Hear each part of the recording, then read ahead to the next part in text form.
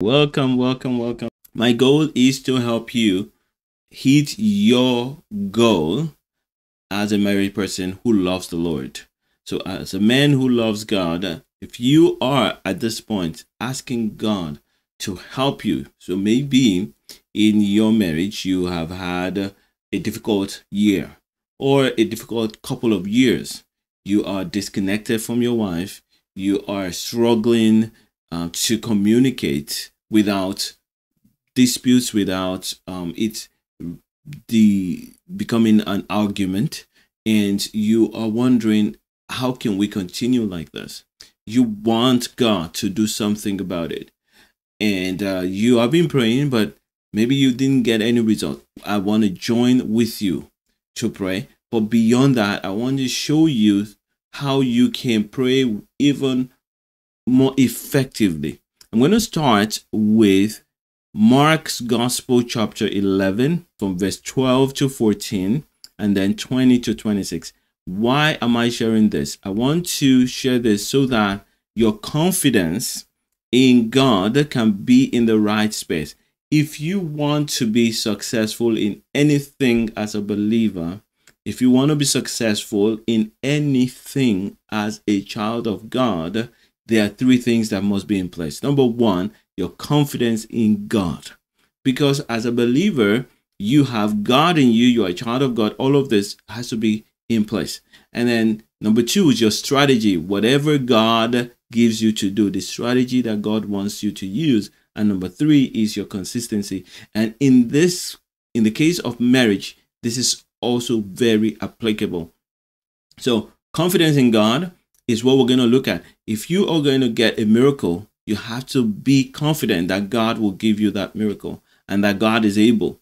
So Mark's Gospel, chapter 11, verse 12. It says, now the next day when they had come out from Bethany, he was hungry. That's Jesus. And seeing from afar a fig tree having leaves, he went to see if perhaps he would find something on it. When he came to it, he found nothing but leaves, for it was not the season for figs. In response, Jesus said to it, let no one eat fruit from you ever again. And his disciples heard it. And so that's the first portion of the story. A lot of things happens in between. Then in verse 20, it says, now in the morning, that's Mark's Gospel, chapter 11, verse 20. Now in the morning, as they passed by, they saw the fig tree dried up from the roots. So within 24 hours, they saw the fig tree dried up from the roots. Verse 21. And Peter, remembering, said to him, Rabbi, look, the fig tree which you cursed has withered away. So Jesus answered and said to them, have faith in God. This is what we're talking about right now. Have faith in God. For assuredly I say to you, whoever says to this mountain, be removed and be cast into the sea, and does not doubt in his heart, but believes that those things he says will be done, he will have whatever he says. So this is a very important way or instruction that Jesus leaves for the disciples and for us. And so he gives them an expanded version of that. Verse 24, therefore I say to you, whatever things you ask when you pray, believe that you receive them and you will have them. Verse 25, and whatever you stand praying, if you have anything against anyone, forgive him, that your Father in heaven may also forgive you your trespasses. But if you do not forgive, neither will your Father in heaven forgive your trespasses.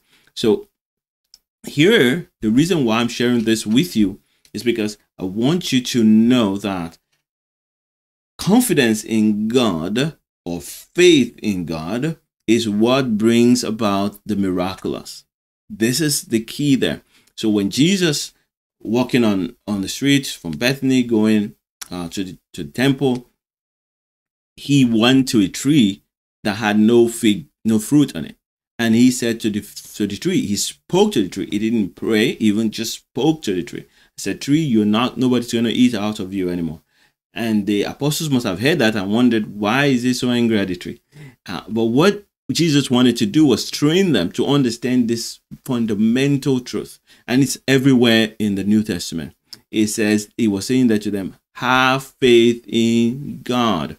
So as a believer, it is important that we understand and have confidence in the fact that we serve a very powerful God.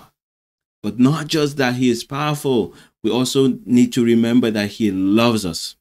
Not only that he loves us, he has a plan for us.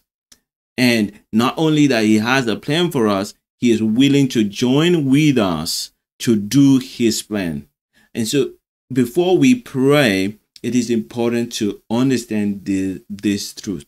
All right. So the first thing I want to really speak to you right now is, or ask you so that you can get it, is, do you believe that God is able to transform your marriage? And many times I sit with people in helping them with their marriage, or with any other situation in life is the same.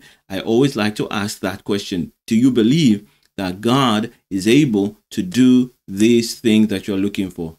And if you do, then I ask, what do you believe for? Are you believing God to restore your marriage? So I know that when I asked that question, I've gotten different kinds of responses. I'll just share a few of them with you. It may be, I want my wife to come back home. That's a prayer. That's a desire.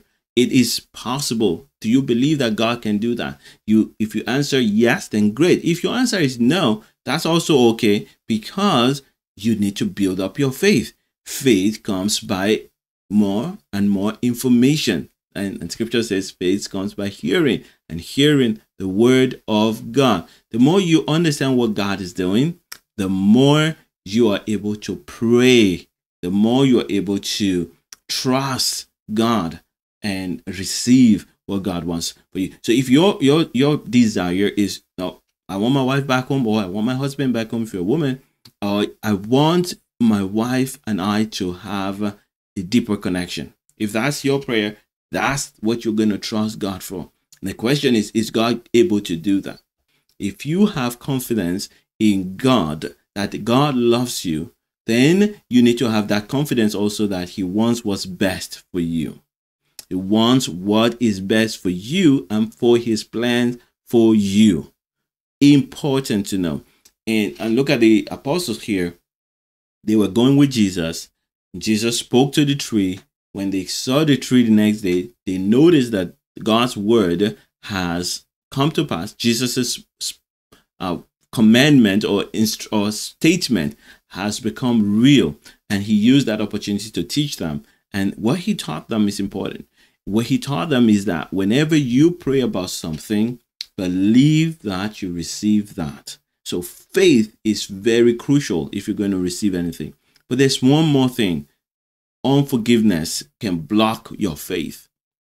And unforgiveness, and you wonder why. I always wonder, why did Jesus throw this in? It looks like it's out of place. It's not out of place. It's there because one big thing that can make it difficult for you to trust God is when you decide that you are better than him, you're wiser than him. And unforgiveness is a proof. It's a way to say to yourself, I know that God loves me, God knows me, but I have a better judgment on what this person has done, and I cannot trust God with this person. So unforgiveness is a proof to you that your faith level is low. And that's why those two go together. Have faith in God and forgive. So as you pray for your marriage, and I know that you're praying for the health of the marriage, but go beyond. Pray for everything that God wants for you. And as you pray, let it start from the fact that God is able and is willing to do whatever it needs to be done for my marriage to be transformed. I have confidence that my Father is able to do these things. Before I wrap up, I want to mention that if you have not downloaded my friendship rebuilding cheat sheet. Friendship rebuilding cheat sheet. It's a one-page PDF that I've created to help you restore friendship in your marriage. If you've not done that, then you want to download that by going to adesobanja.com/friends. adesobanja.com/friends, and you will have access to that PDF. It comes with a training.